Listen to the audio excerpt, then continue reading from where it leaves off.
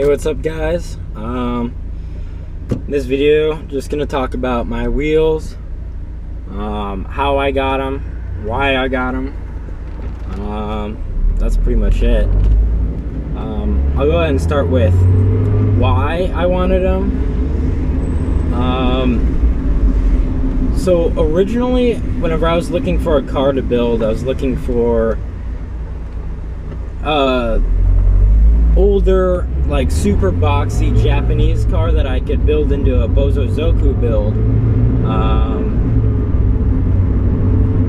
But that didn't really work out. I looked at a bunch of cars, none of them were really too good. And then, you know, obviously the Miata came up, and then I ended up just buying that.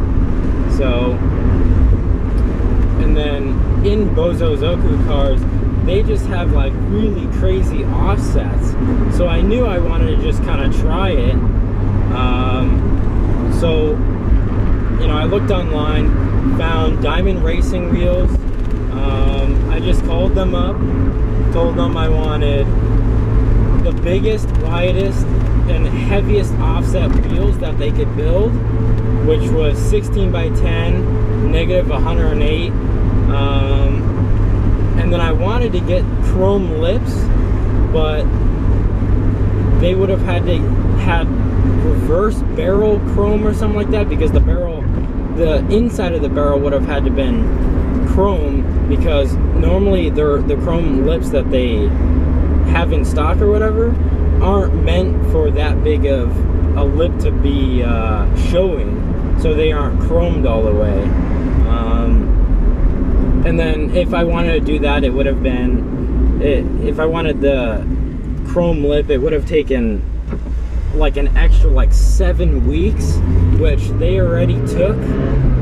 Like, they said it was gonna take 2 weeks for them to build them and ship them out, but it really took them about a month before they shipped them out, and that took about a week to get here. They cost me about, I think they were just like 610 bucks plus, you know, with shipping. So not too bad.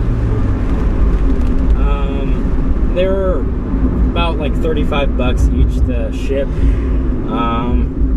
And then once I got them, you know, I was a little disappointed with the finish. Their powder coating isn't the best. It kind of, like where the welds are for the barrel, it kind of chips away there, and I really wasn't too happy with that. I didn't really care too much, but definitely could have been better powder coating on the wheels. But my wheels are extremely heavy. If you're looking for performance, I would not get Steelies at all. My wheels weigh about 35 pounds each without the tires, and then with the tires they're about 45 pounds. So they're extremely heavy. You know, to have all that unsprung weight is not exactly good for performance. So that pretty much wraps it up for about my wheels. If you want me to talk about anything else in depth, go ahead and let me know. I'll go ahead and try and make a video about it. Thanks for watching. One more thing, a lot of you guys are asking me how to measure for offset and get like good fitment. I know how to do it, and I can make a video about it. You just have to understand that with my wheels, I made my fenders to fit my wheels. So I can go ahead and make a video on how to choose the right offset. Let me know if you guys would be interested in that, and I'll go ahead and make it for you.